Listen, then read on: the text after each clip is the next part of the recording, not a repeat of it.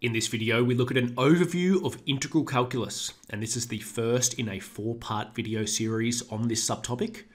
So this is part of topic 5 calculus. In topic 5, there are two main areas. We have differential calculus, and now we have integral calculus. So this is the first video involving this subtopic here. And I thought to start by just setting the scene of talking about what integral calculus is all about, particularly in the AISL course. It does extend further beyond this, but in the AISL course, integral calculus is all about finding the area under a curve between 2 points. And if we look at this diagram down here, we have this curve, this blue line.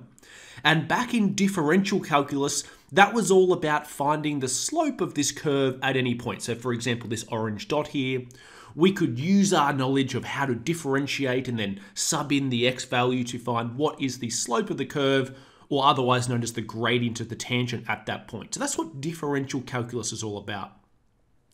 Integral calculus now is finding the area under the curve, although I don't really like using that word under. I think a better word is bounded. So the area bounded by this curve, and in this case, and the x-axis. So between the curve and the x-axis, between 2 points. So for example, this green shaded region here is the area bounded by the curve and the x-axis between points A and B. And we call the left-hand point the lower boundary and the right-hand point the upper boundary.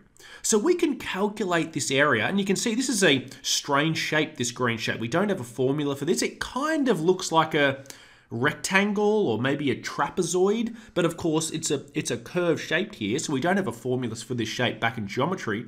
But we can now find the area of this shape using what's called definite integrals. There's two types of integrals. You have indefinite integrals and definite integrals, but this course, it mainly focuses on definite integrals. So this area here reads, okay, I'm going to find the integral, this symbol here, this long S, stands for the integral, between points A, lower boundary A, and point B, upper boundary B, of this curve, which has the equation, in this case here I just have y, I'm not sure what the equation of this curve here, and then dx, this stands for, I'm going to integrate it with respect to x, and this also tells us which axis the bounding is in relation to. So we're finding the area bounded by the curve and the x-axis, so we have dx. Now you may be wondering, well, big deal. Why do we want to find areas bounded by curves and axes? Look, that sounds a bit sort of arbitrary. What's the point of doing this? And that would be a good question. The reason is it's actually very important. I mean, there's a few different applications depending on sort of how complex the mathematics goes. But in the AISL course, the main reason, and it's quite fundamental, is that there's a link between an original, say, function. So for example, here I have these two graphs here. I have the distance traveled in a car for a given number of hours and its derivative. In this case here, the derivative of distance traveled is speed. So distance is how many kilometers traveled, and the speed is, well, how many kilometers is being traveled at any given time, so kilometers per hour. And there's a link between the two, and I'll try to explain that now. So let's picture you get in the car with your family and you start here. You haven't traveled anywhere at the start. And let's say you travel on a straight highway, and after 4 hours, I ask you, well, how far has your family traveled in the car? And let's say you don't know the equation that represents how far you traveled. Well, if you had this graph, you could go up on the time axis. You could plot up here, and then find the corresponding distance traveled, and you would say, okay, after 4 hours, we have traveled 200 kilometers. And then you could probably figure out that the actual equation that represents how far you've traveled is 50 times t. So for every hour, you are traveling 50 kilometers. Well, let's now have a look at the graph of the derivative, the speed. If you're traveling 50 kilometers per hour, there's just this straight horizontal line here. Now, if I asked you, well, how far have you traveled after 1 hour? If you're traveling 50 kilometers per hour, you could probably intuitively say, well, I would have traveled 50 kilometers. Now, let's represent this on the diagram. After 1 hour, I can go up. I've created this rectangle here, which has a width of 1 and a height of 50.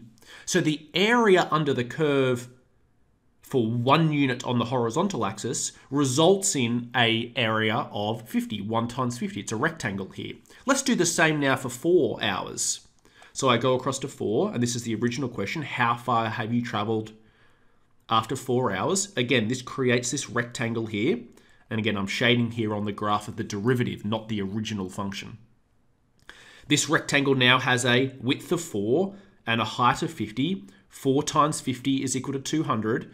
So hopefully there you can see the connection that the area under the curve of the derivative gives the corresponding y value of the antiderivative. So this process of going from a derivative upwards as opposed to differentiating down, going upwards is called the antiderivative. So the area under the curve will actually correspond to the vertical axis value of the antiderivative.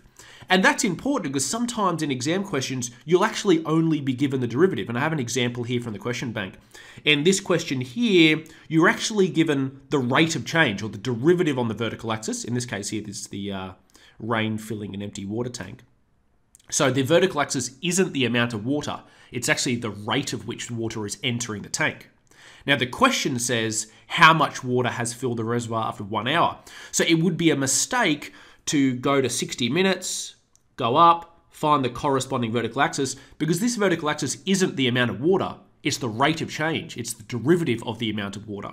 So to answer question A, you actually need to find the area under the curve for 60 minutes.